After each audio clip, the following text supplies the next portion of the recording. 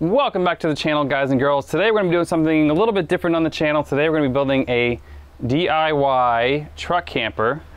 And the total cost of this is about $200, and it took me about 3 hours to build. So I've already built it, and I'm going to show you like the before, kind of after, basically like a detailed on how to build the whole thing. So I bought this truck last year during like the pandemic lockdown. It's not exactly what I wanted. It's got the 5-foot bed. I'd rather prefer like a 6-foot bed, but the 5-foot bed is a little bit cheaper, and that's all they had in kind of stock. This is the Chevy Colorado 2020 Z71 off-road. But so all that really matters is it's 5 feet from that side to that side, and here to there when it's shut.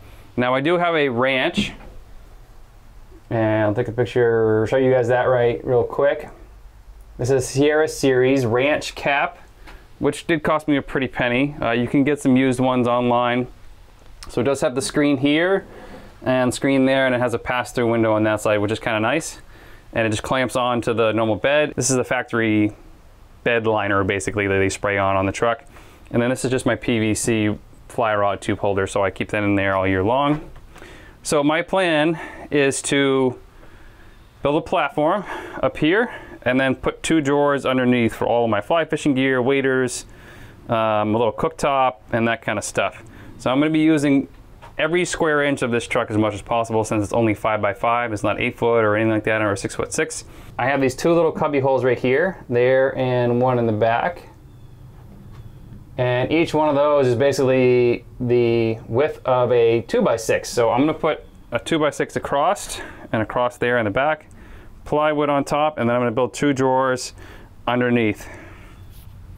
And then I've also run some lights on the inside.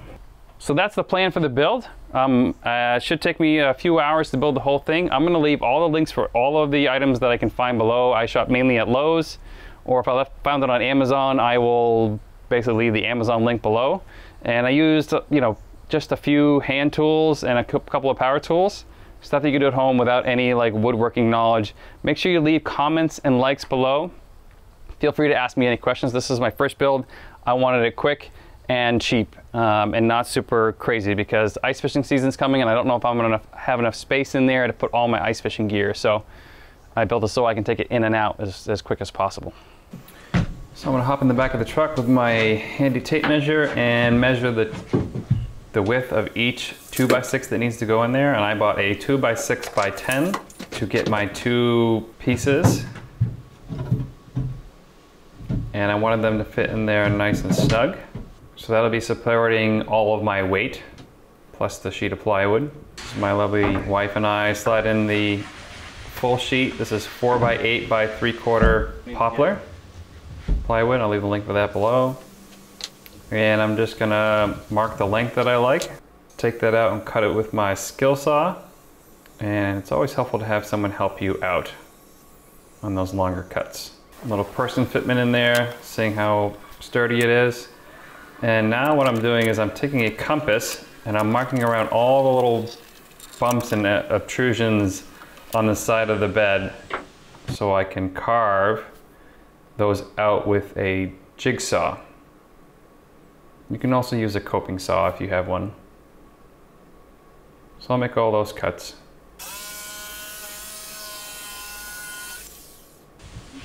And I'll slide that piece up and over. Now it's touching in the back, and then it's touching nice and tight to the left-hand side of the truck. And then I'm gonna take my other piece of plywood that I happen to have laying around, so you will have to buy another piece of plywood for this. That's where it gets a little bit expensive. And do the same thing, use a compass as a scribe, or you can kind of measure it out if you need to. And do the same thing, get all the little bumps and details of the truck, so you can use every square inch of the back of the truck for sleeping.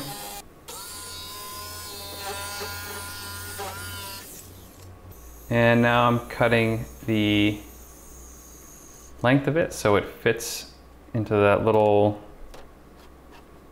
leftover sliver.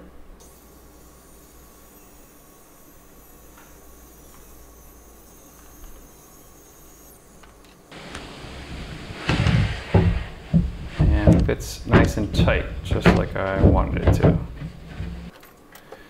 So now I'm taking some taking a nap basically, laying in there, seeing if the space is good. Not a lot of headroom, but I plan on just sleeping in here, not, you know, relaxing in there. Now I'm using a countersink bit and some exterior grade screws, and I'm just screwing that plywood to those 2x6s so it doesn't lift up. So this thing's just basically sitting in there under friction. All right, now that we get the platform built, it is now time to build the drawer system. So I'm going to build 2 drawers out of some 1/4-inch plywood and some 1x6s pine. So I'm going to build the boxes first. So now I'm taking the measurement between the wheel wells. That's my skinniest point on the back of my truck. And taking my 3/8 plywood and cutting it to length first.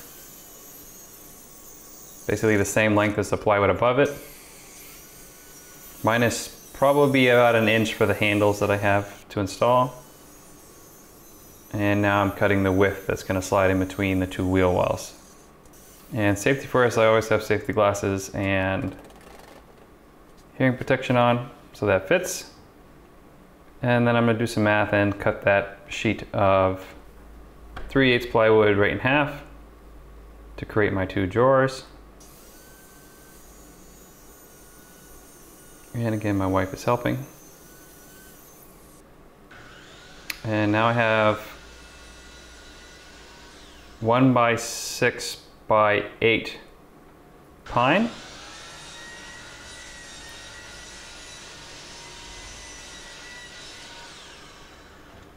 And I had bought 4 of those, and I'll kind of explain why. So I'm cutting 2 of them to the length of the box minus the width of the material, so minus 1 inch on both ends.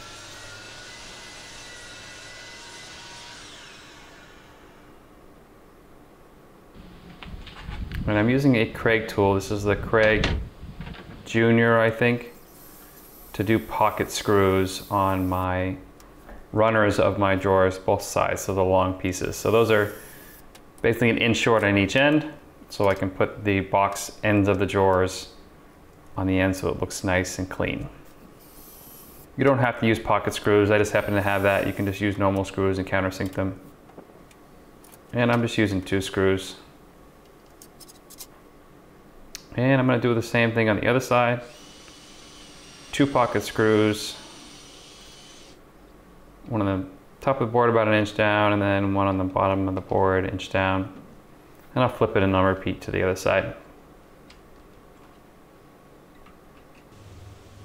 And I'll just screw that together. And now I've taken the plywood and I put it on the bottom. I flipped it over and I'm pre-drilling and countersinking with the same tool. It's a drill and countersink tool.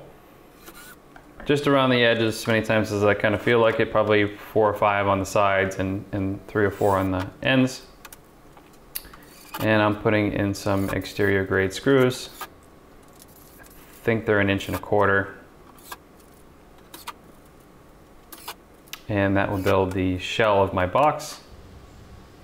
Now I'm marking the halfway point and putting in a drawer handle. And I will do the same thing for the other drawer. Gotta clean up first. Slides in and out nice and easy.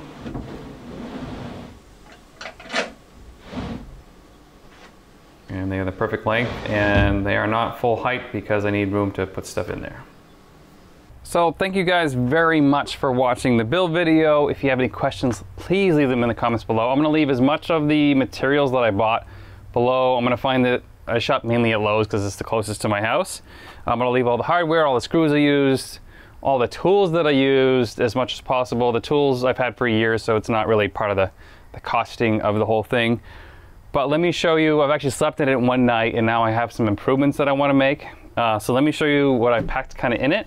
Basically, I slept diagonally, which is my original plan, slept diagonally from here, and this is kind of in my square footage spot. So this is a very small truck, obviously it's only 5x5, but I built the drawers, as you guys saw, and I've loaded one side up with the Blackstone grill, which I absolutely love, and the hammock and the hose for the road shower, which I'll do a video about that soon. and some propane and the jet boil and my inverter. And now one thing I did realize after I built this is, you know, this doesn't really slide, this wood doesn't really slide that good on this surface. So what I'm gonna do is I'm gonna buy some plastic furniture slides and kind of screw them to the bottom, or kind of like tack them to the bottom, I think. And I think that will help with most of the pulling. Or I'm gonna get some piece of plastic and kind of like make runners underneath so it sits up a little bit better. Because it is a little bit hard to pull if it's fully loaded. Gotta put all my weight into it, and then on this side, I have my sleeping bag, which is a Kelty sleeping bag, my fly fishing stuff, bear spray just in case, and my sleeping pad, and some batteries, fly fishing, fly rods, rain jacket, some fleece pants, tripod, hiking pole. And then I haven't finished the wiring on this yet, obviously, because it's such a mess, but I want to make sure all the lights are in like the right spot.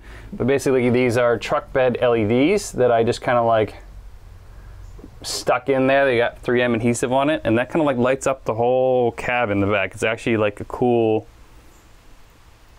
ambiance on the inside. And I just put down a blanket, sleeping pad, blanket, and then the sleeping bag and a pillow, and I was like all set. And then I also have a carbon monoxide detector all the way up there, so I'll leave the link for that because that's very important when you're living in like a small quarters. And I have the screens that open on both sides, of course. So like I said, if you have any questions, if you like this video, give it a thumbs up and subscribe to the channel. I'm gonna be doing, I've already made improvements to this even though I slept in one night, so I'll continue to make updates on this and keep you guys updated. It'd be better if it was a 6-foot truck, but obviously I can't do that now. So thank you guys very much for watching.